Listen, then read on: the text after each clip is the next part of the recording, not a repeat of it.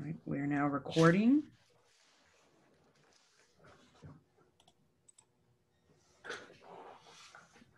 And we're going to go live on Facebook. Okay. Just takes a minute for it to process.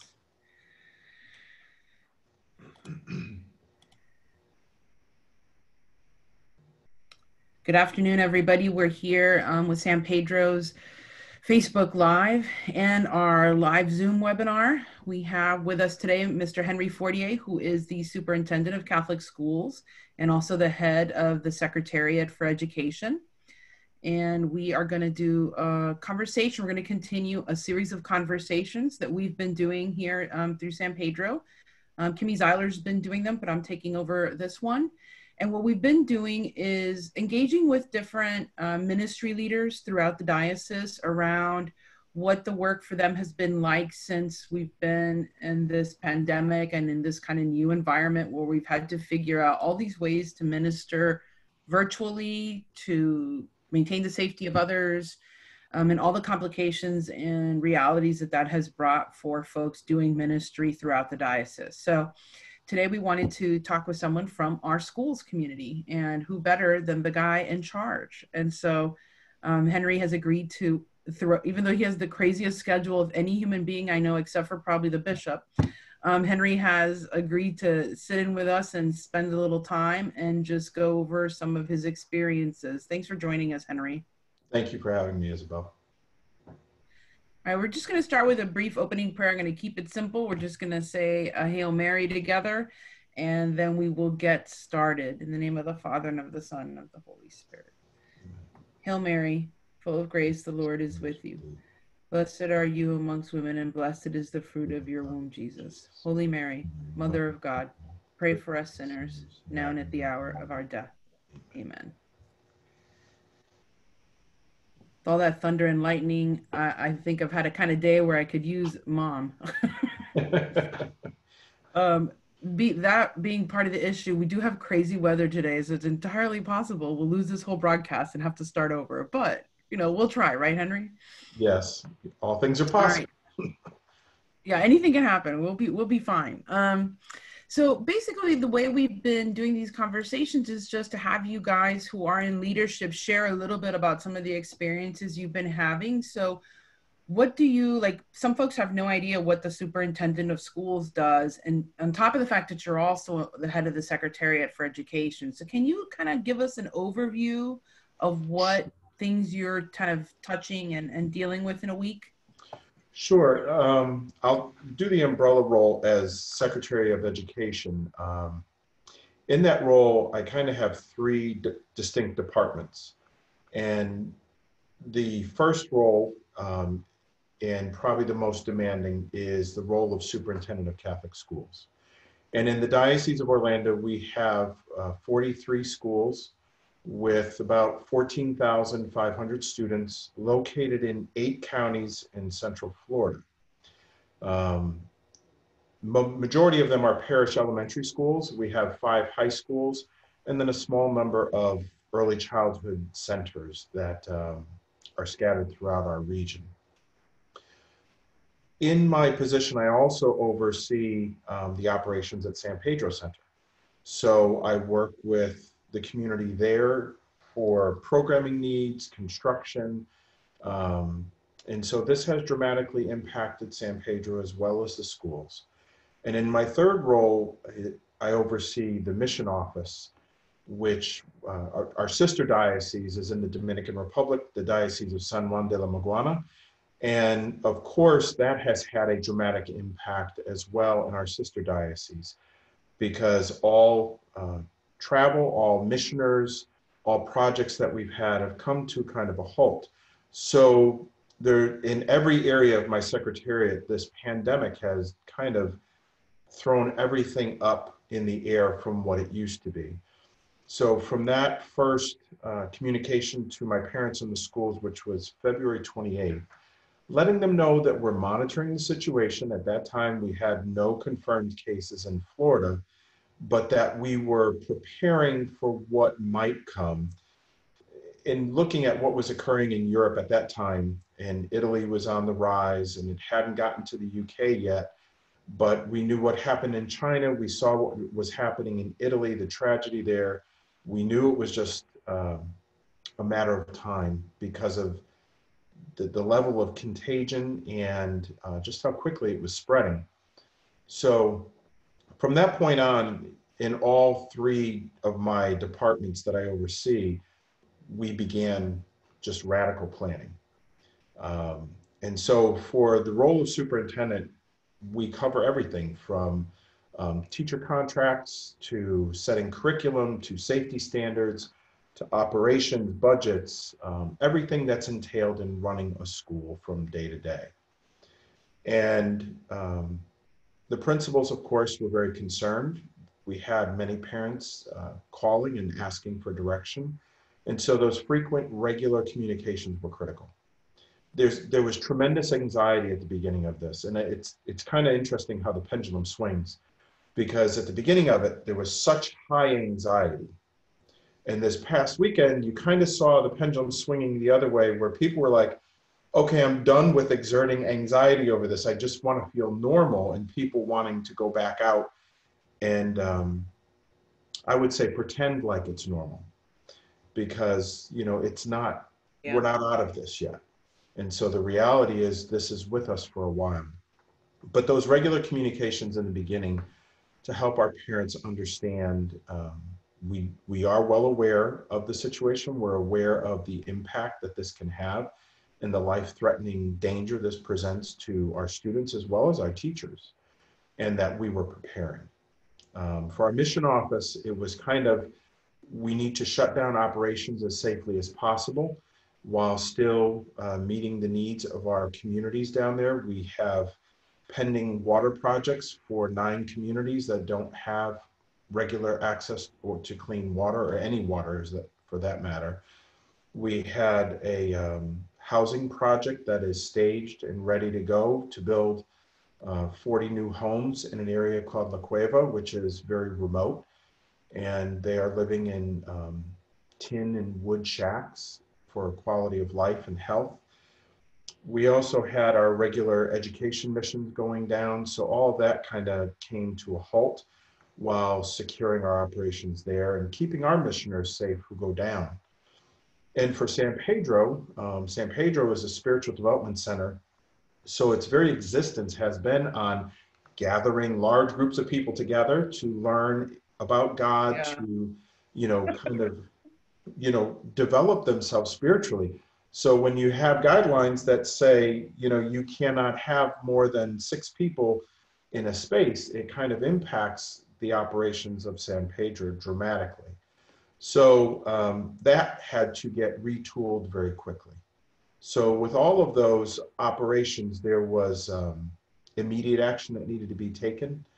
And, you know, it can be very overwhelming. There's a lot there that happened in a very short period of time. Well, I'm exhausted just listening to all of that. It's very overwhelming, like, because when you think about each entity having all of its own moving parts, and then all the people that are connected to that. And full disclosure, everybody, I work for Henry, so both at the Office of Schools and at San Pedro. Um, so I know a little bit about what goes on. And what's interesting to me is, like, from your position, like, the reason for this whole ministering to the ministers concept is, you know, how do those who are in leadership, because it's not usual that you're dealing with students, for example, you're dealing with everybody who's running it. And then those people are touching the teachers. And at San Pedro, same thing. You know, you're overseeing, but you're not the one in as much direct contact. So how does a situation like this complicate that, you know, that communication structure that you have to have for people? Well, I mean, and you're right. You know, when I first began my ministry in Catholic education as a teacher, you know, I was with the students every day. So it was direct, constant contact. And then as you move to principal, that contact gets more limited because you're dealing with parents and teachers more. And then as I became associate superintendent and superintendent, the distance becomes greater. So you're working Mm-hmm. directly with principals now and teachers once in a while. So your impact broadens, but your direct contact Mm-hmm. with those you are really serving um, distances. And so that's why it's important for me in normal times that I'm out in schools as much as possible. I have never in my 10-year or 9 years here as superintendent spent this much time in the office. Um, and, you know, it's a different world right now, but normally I am out in the field and in the schools because I need to be connected to those I'm serving. I need to see it. I So need how to are feel your, it. well, and that's where I was kind of going with that question is, so then how do you assess how everybody's coping? Like, how are your people doing? How are the folks in the mission, in, the San Pedro Center, and then also in the schools? How do you take a pulse of how everybody's doing and how everybody's coping? Well, we are physically distanced, but given where we're at, if this pandemic hit 100 years ago, it would be a very different circumstance. But given the technology we have today, there is absolutely no reason for me to not be in constant communication with the people I'm serving. So, my Mm. life is in front of a computer like I am right now. Um, I made sure there's no piles of stuff behind me so that visually people don't see the chaos on the side of me over here. But, it's now being present to them virtually. So I do Zoom meetings with my principals by region on a regular basis. I am FaceTiming my staff for the mission office. I've got one in Columbia, and people are spread out in different locations, but we have our staff meetings there. I'm texting and communicating with our families when there's signal on the mountain to see, has the virus spread up into the Lomas, the central mountain region there in the Dominican Republic, and how the families are doing. Um, Working with Has it actually reached those remote areas? I'm sorry to interrupt. I was curious. No, it's very difficult because back I know on, they're very isolated up there, so. they are extremely isolated, but once things get up there, it's very difficult because without regular running water for washing hands and hygiene, things spread very quickly there. So, there have been cases where people have been sick, but because there's no testing up on the mountain, there's no way to know who has what. Mm. And at one point, I believe it was around the 12th of April, they were suspending testing for a period of time in the entire country. Wow. So there's many challenges, in that location, but, I'm constantly trying to stay connected to find out what's happening, where are the anxieties. And with our principals, I have a very open diet with any of my employees, people that I work with. Um, or people that I serve, I like to say, remind myself that, they can say what they need to say. I want to hear the truth. I don't want to hear, something that's going to make me feel good. Because if I'm going to serve them, I need to know what is their anxiety level. So after the first 2-3 weeks, the principals were telling me, okay, the teachers are experiencing a lot of anxiety. They haven't learned yet how to set boundaries in a virtual world. And so they're Right. working extensive hours and feeling drained. They were doing an amazing job. I've never received so much positive feedback from parents, but quickly that helped me to understand I need to send out guidance to the teachers that it's okay to turn that computer off at a certain time, to learn how to create a work world within a virtual world. It's easier to do when you drive off the campus. It's Yeah. not so easy when the campus is inside your living room. Well, and I think that for a lot of folks, especially teachers, they have a habit of kind of working all the time because they grade at home a lot of times, or they already have kind of fuzzy boundaries. So this was just must have been chaotic for people to be like, oh my gosh, now my work is fully at home. How do I split it up? That's very Well, hard. and especially when you're assigning work to students and you're not collecting it physically in a classroom so Right. that you have all 28 exams to review. Those exams now may trickle in over 3 days, not exams, but assignments might Assignments, trickle yeah. in over 2-3 days. So the teachers constantly have work flowing in and out. Parents, wanting answers immediately. And because we were trying to be considerate, we have families where mom was at home working on her computer. We have 3 students in our schools. They have 1 computer. If we need to Right. lend an extra computer, but the demand on the computers at home became, very, very real. And so we had to allow for time expansion of assignments. So all of a sudden, a teacher might get from 4 kids 50 assignments over the Yeah. weekend. And then the parent is texting saying, when is my child's grade going to be in? Right. So helping to create those boundaries has been very unique, very challenging, but also I think it gave the teachers the opportunity to learn to say no, which we all have to do. Yeah, it's important. And from like a leadership perspective, I know from working with you that you are open to hearing people out and to listening to what they have to say. But I know also that it's difficult because there's a barrage. There's like so much volume right now of inputs and outputs coming in and out. You're having to communicate with parents directly. You're having to communicate with your principals, the staff at the center, the people on the mountain. Like there's just a lot of kind of in and out. So how would you tell others who are either in similar positions or part of a system like that, like ours in the diocese, where there's so much kind of coming in and out? Like, how have you kind of managed that input and output for yourself so that you don't, you look like a totally sane person right now, which is some kind of act of will and grace. So how do you do that so that other people who have similar struggles know how you're doing it? Well, I think grace is the number one.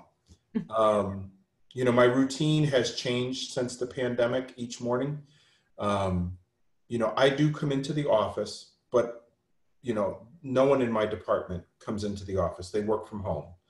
And many in the Chancery building work from home. But for me mentally, it was important to create a routine that would allow me to create a rhythm in my life that continues that sense of peace and groundedness.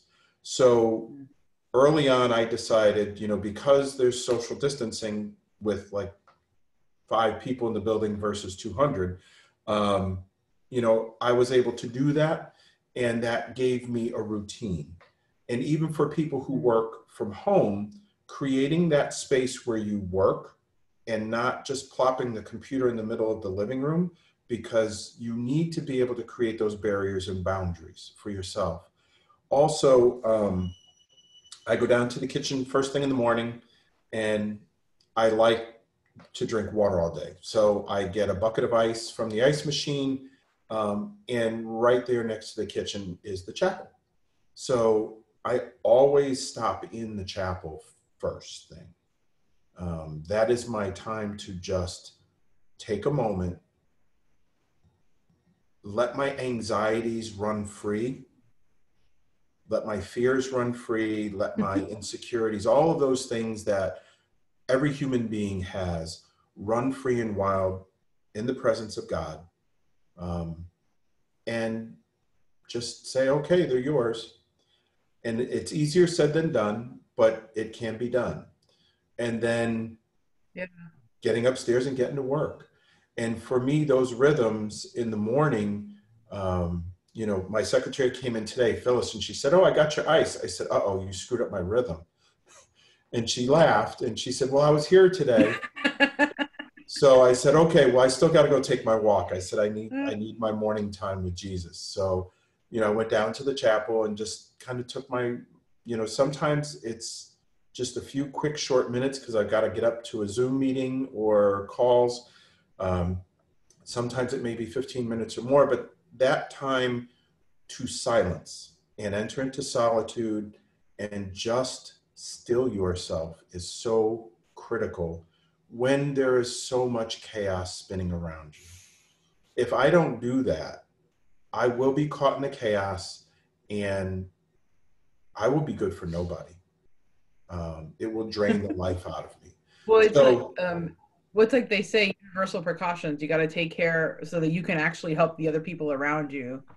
you It's cannot an important minister, task. Well, you can't minister to people unless you minister to yourself too. And for me, after work, exercise, it's important. Get out, even if it's speed walking or me, a bad form of jogging where I, kind of clunk along. I'm not a runner, but something that also clears my mind and just kind of resets my day. It's important. I think people forget that discipline provides freedom. If Yeah. you have some kind of structure, however minimal it is, you can manage to create within your space. And I just know, like I've talked to people, my kids are running around, am I this, am I that? And it's like, yeah, but whatever basic minimal structure you can create in your space gives you the freedom then to operate within that. And it's kind of like, if I pick up a saxophone and start just messing around, that is not improvisation. That is noise.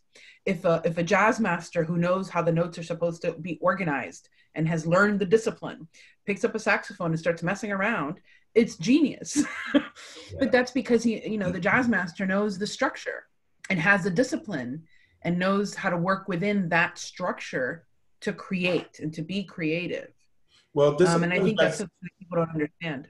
yeah, and I think you bring up a good point because discipline is seen in our culture as a really bad word. It's Mm. not a good thing.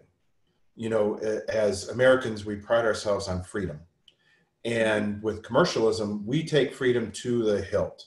You know, you see the advertisement for the car parked by the beach with the beautiful water and the pretty people, and everybody's happy. And so, if I have that car, I'll have that freedom to have all my dreams fulfilled. But it's in discipline that we find the freedom. It's in that routine, that rhythm.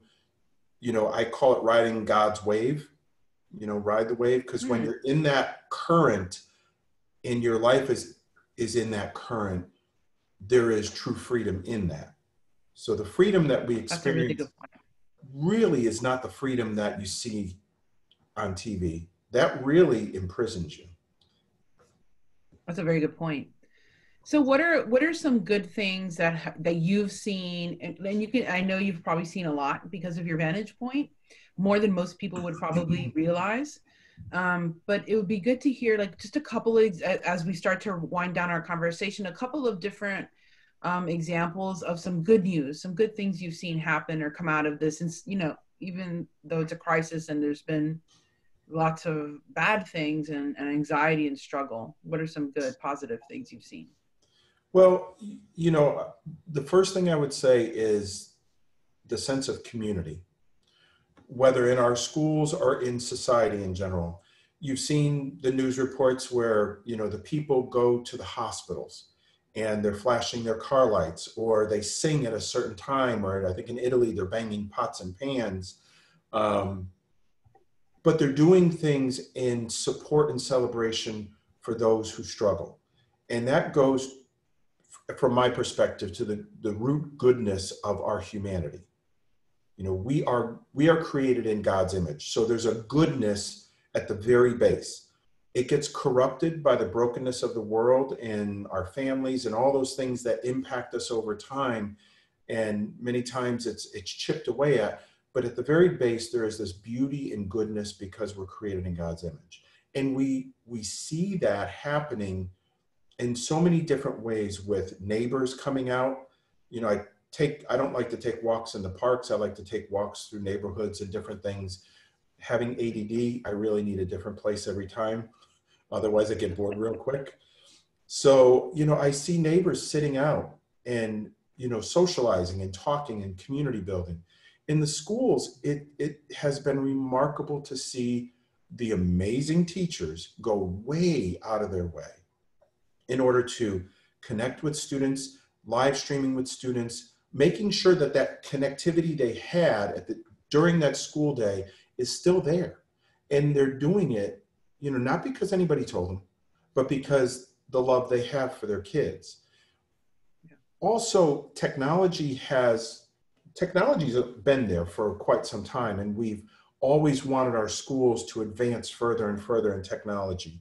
And when you have 1,200 teachers and then on top of that hundreds of teachers aides and so forth, the skill set for technology is really a broad spectrum. So you have the ones that are coming out of school now and they're used to technology. You have older, more veteran teachers that may not be as comfortable. This whole situation just took us and threw us 10 years ahead.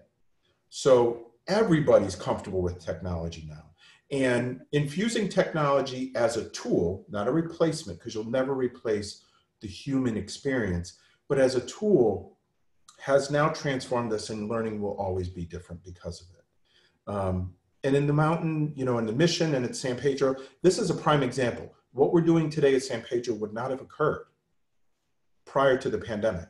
So quickly, we retooled San Pedro for virtual ministry, which I think will always now be a certain part of San Pedro as we move forward, not just ministering to the people that walk onto the ground, but the people who walk on ground in general, wherever they may be.